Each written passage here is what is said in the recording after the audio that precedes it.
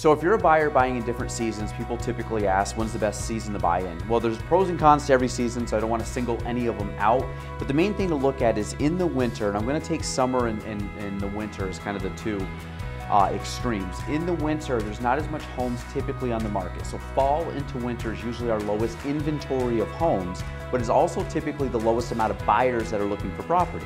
So if you're a buyer that is looking in the winter, you have less competition, which makes basically the price can come down slightly, and hopefully you get a better value for your purchase in the winter versus sometime in the summer when it's very saturated with buyers.